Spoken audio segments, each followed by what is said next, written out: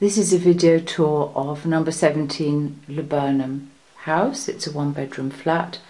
It's been completely redecorated throughout and also has a new bathroom. We're coming in through the front door into the hallway, and to the left is the newly fitted bathroom. There's a bath with a shower above, some nice grey feature tiles, mirror above the vanity unit, which is fitted to the wall with a big drawer under. There is the WC, low level suite, and heated towel rail. It's tiled right up to the ceiling, and a towel holder.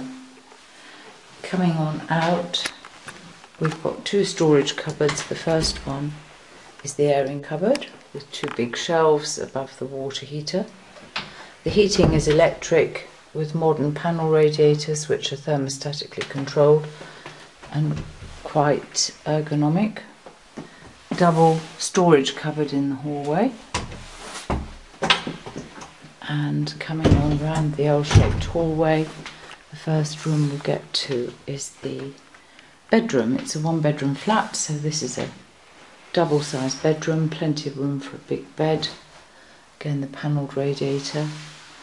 Has an angled ceiling with two roof lights, giving plenty of natural daylight, but they do have blackout blinds. And there's a double wardrobe with a shelf and hanging space, and that's double. So coming on through, carpets have been professionally cleaned. This is the living room. It has had a new door, a new window in the kitchen too, so that's all new, double glazed and fitting very well. Slightly angled ceiling, lots of room. We'll walk around the room. Nice view down the street out there. We're on the second floor, so we're nice and high up. So a nice spacious reception room going on into the fitted kitchen.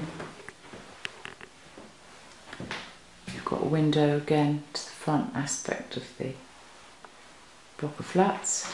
It's a small block of flats. There's a vinyl floor. There's a fridge with a freezing compartment. There's an electric oven, electric hob, fan, extractor fan with light, kitchen sink, and a fairly new washer dryer. There's also room, if you look here, there is room for a small table and chairs, so you can sit and eat in this kitchen. It's quite big for a one-bedroom flat. Coming on out into the living room again. And that concludes our tour of number 17 Laburnham Close.